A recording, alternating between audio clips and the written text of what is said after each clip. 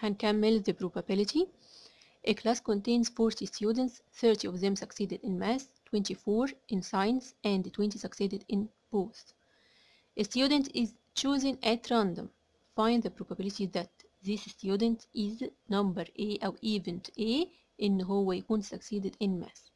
في عندي فصل فيه 40 students 40 students يبقى ده إيه؟ ده التوتال نمبر اللي هو السامبل، يبقى النمبر اوف السامبل عندي بكام؟ ب 40. طبعا مش هجيب السامبل لان السامبل عندي هم ايه؟ الستودنتس اساميهم ايه؟ انا معرفهمش. ستودنت 1 ستودنت 2 ستودنت 3 ستودنت لحد ستودنت نمبر 40 يبقى عددهم 40، يبقى النمبر اوف السامبل هنا كام؟ 40. طب ايفنت ايه اللي هم اللي نجحوا في الماس كام؟ هو مديهم لي ب 30، يبقى النمبر اوف ايفنت ايه الطلب اللي طلبوا مني الاولاني اللي نجحوا في الماس عددهم 30. بنجيب البروبابيلتي ازاي؟ event A over السامبل او النمبر of event A over السامبل التوتال نمبر اللي نجحوا في الماس 30 من 40. عدد اللي نجحوا 30 من كام؟ من 40. طبعا after simplification تبقى 3 over 4 اللي هي 0.75 as a decimal او كبرسنتج تبقى 75%. نمبر B بيقول لي بقى هات البروبابيلتي of ال succeeded in science event B اللي نجحوا في الساينس كام؟ 24 من كام؟ من 40. يبقى التوتال نمبر او السامبل نمبر اوف السامبل 40. اوكي؟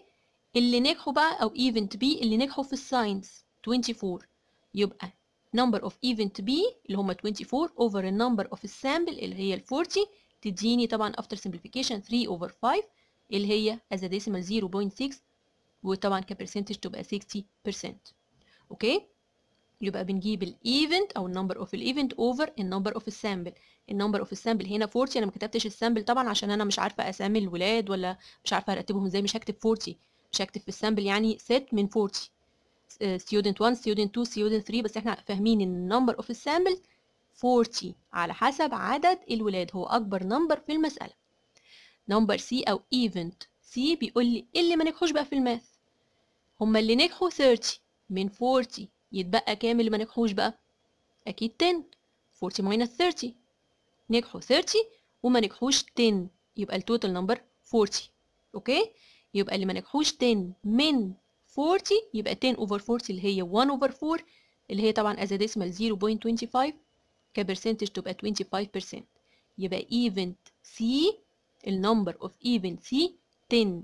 الولاد كلهم 40 نجحوا 30 يبقى اللي ما نجحوش 10 ده في الماث. اوكي؟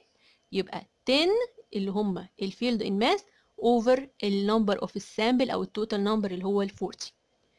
طيب ناخد مسألة تانية.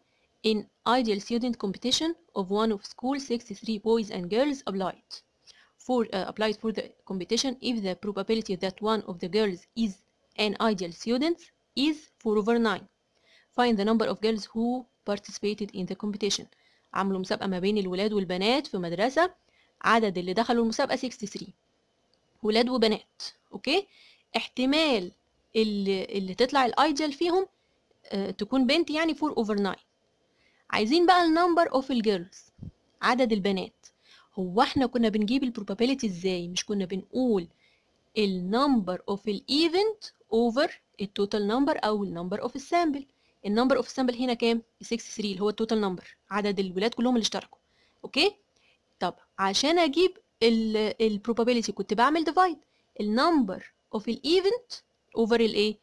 النمبر اوف السامبل او التوتال. طيب لما اجي اجيب بقى النمبر اوف الايفنت العكس بعمل ايه؟ ملتبلاي.